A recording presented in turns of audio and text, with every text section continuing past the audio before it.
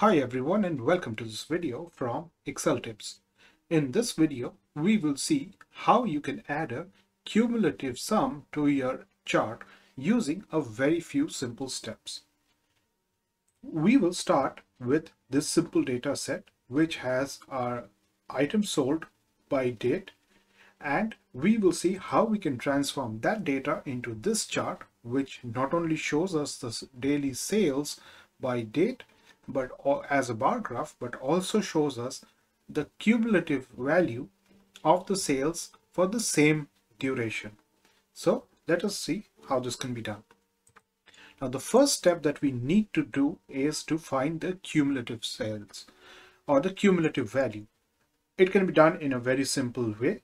So the first thing is, it is a very simple formula, and for the first day we need to write equal to, for the sales for the first day, equal to C5 here.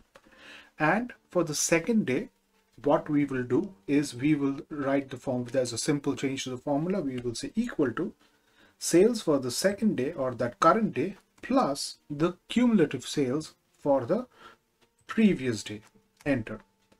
And I can just take this and drag it all the way down, and this would now give me the cumulative sales or the running total for this data set. We have a very detailed video on how to find out cumulative totals or running totals. I will leave the link in the description below if you are interested in that. Now that we have the cumulative sales, it is now time for step 2, which is creating the chart. So the first thing that we need to do is select the data, go to insert and go to create a 2D column chart.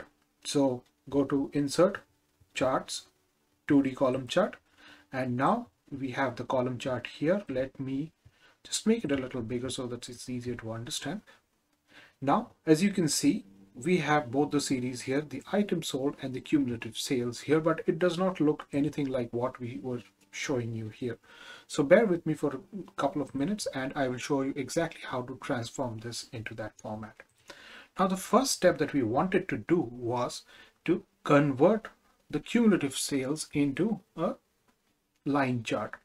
So first what we need to do is identify which of these two series is the cumulative sales or the cumulative sum, and here you can see it is the orange series. So we click on the one of the orange bars and ensure that all the orange bars are selected. Right click, change series chart type, click on that, and here we find the cumulative sales. It is now chart type is clustered column. Let us change that. Click on the down arrow and select a line with markers.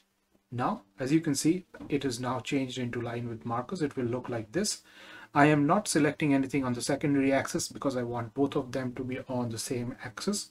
We will do another video on when you should be changing the secondary axis and how it impacts, but I'll not cover it in this video.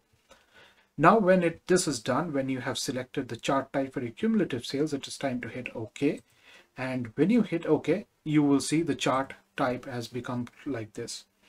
Now, as I said, there are a few simple steps to make it look as impressive as this one. So I will go back, click on the chart, go to chart tools, design, and under chart styles, there are quite a few options that you can choose from. And I just happen to like this one, so I just click on this one. So this has now given me a chart which looks similar to the one which I showed. And you can also go to quick layout and change the chart layout very, very quickly. I moved the axis to the legend to the right. Click on this, and I don't need the axis titles. Let me remove this one. Let me remove this one, and you now have a chart which looks pretty impressive. So hope this video was useful to you, and if it was useful to you, we would request you to hit the like button. That helps us really, really much. Thank you and have a wonderful day.